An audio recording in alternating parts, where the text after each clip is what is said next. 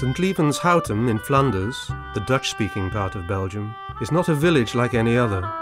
You can see that immediately on arriving for the first time.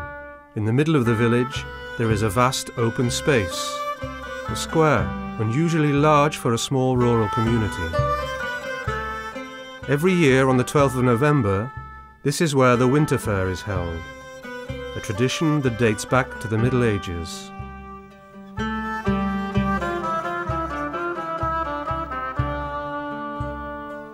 I've been on the cattle market here for years. Always the same place, and I always sell my animals. No bother at all. There's masses of people here. I like it.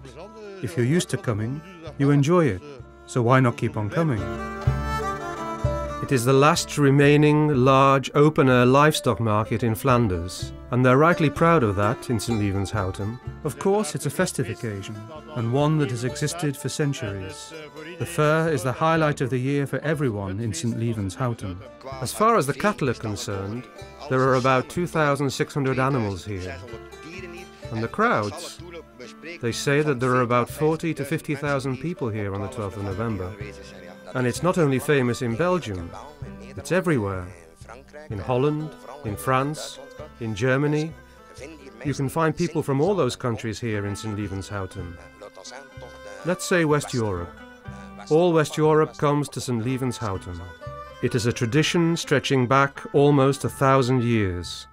All the villagers have a soft spot for the market in their hearts. For the people of Sint-Lievens-Houtem, I think that the social aspect is the most important part of the annual market. For people who don't live here, the market is the most important thing. But not for me. The social side beats everything. I come from Sint-Lievens-Houtem, so you can't miss the fair, can you? You were born with it, look forward to it for a month, it's always in your head. The animals are bred, they are sold, they are slaughtered, and then they are eaten.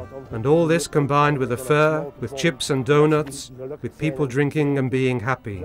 Yes, it's also organic. The Houtem annual fair is no imitation. It is not an idea that has just been pulled out of thin air, which is often the case with some other cities, which only have a tradition of carnival dating back some 30 or 40 years, or with cities which rehash some old folklore festival from the good old days of yore and have modernized it with all kinds of modern attractions.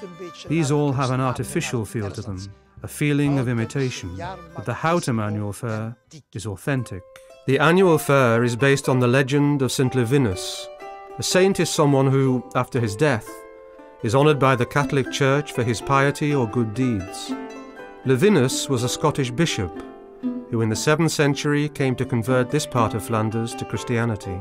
It was in this context, to preach the gospel, that St. Levinus came to Houtem. Apparently, the people were not all that happy to see him come, and feared the introduction of Christianity. It seems that he was attacked by a number of local ruffians, who tore out his tongue. Why his tongue? Because, as a missionary, his tongue was the instrument which he used to convert people. And that's why, in a lot of later iconography, Levinus is depicted with a pair of pincers, the instrument of torture which was used to rip out his tongue. Levinus was given a final resting place in the church of Sint-Lievens-Houtem. From nearby Ghent, people began to make an annual pilgrimage to his grave.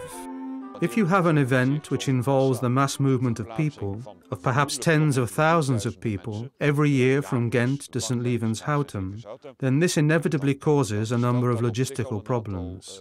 There has to be a supply of food and drink, and not everyone will go on foot. Some will take animals, horses, carts and the like. And so what you get is a mass of consumers all converging on the same place and all with needs to satisfy. This almost automatically leads to the development of an annual fair. There is no historical proof at all that Levinus ever existed. But the flood of people who come to his grave grows by the year. They eat, drink, and are merry. It actually has very little to do with religion anymore. We have many texts from church sources, of course, reacting with outrage to the amount of drinking that went on and to the bawdy behaviour. The oldest historical evidence of an annual fair is a document dating from 1339, It is the judgment of a court about the toll that the stallholders had to pay to the church. In the years which followed, the annual winter fair grew to become the most important animal market in all Flanders. What kind of animals do you sell? Whites and blues, for the freezer, pregnant heifers, and for breeding. The same thing every year, and almost always the same buyers. If you sell a cow, I have heard that you strike a bargain by clapping hands. Is that right? Yes, we do. Clap and sell. Each clap adds 25 euros to the price. If you add, you have to clap. That's how the animal is sold. Every year, there is a show for pedigree horses. So now we are grooming the horses. The manes have to be braided with the 3 colours of the Belgian flag. Their hair has to lie nicely, and the tail has to be braided nicely too, so that they look good when we take them into the ring. In the ring, the horses have to line up for the jury, and then the horse has to walk, and after that to trot. We look first at the general appearance of the horse, the breed, its back, its neck, the shape of its legs, then the way it walks and the way it trots. At the end, the 3 of us all give points. We are a family of farmers. My father and grandfather also had farm horses, Belgian cart horses. I guess it's in the blood. We are all sons, daughters, grandchildren or great-grandchildren of farmers or agriculturalists. And perhaps that's the secret of the fair. It's in our genes.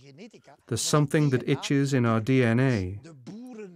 Those traces of farming, those roots in farming that we all have in us. Yes, they form a subconscious link with the past.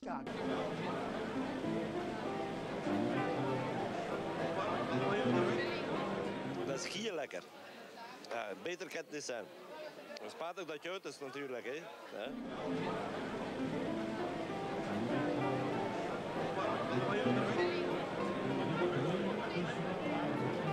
Een stukje van het archief en onze oude garage hebben wij ingenomen om een eenmalig cafeetje te organiseren. Maar het is een eenmalige bezigheid.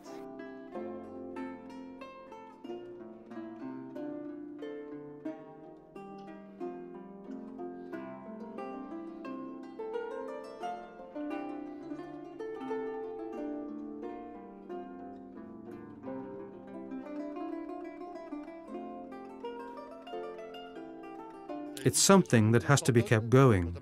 The people from the region here take a day off on the 12th of November, that they keep on coming, for the animals, for the stallholders, for the pub owners, for anyone who has anything to do with it. It all has to keep on going. It's something that we need to save. Yes, there are fewer farmers, fewer cattle, fewer horses, but farmers still make up 1 to 2% of the working population. And yet it goes much deeper than that. It is something unique to a region, something that is carried by that region in its heart, and that is exceptional.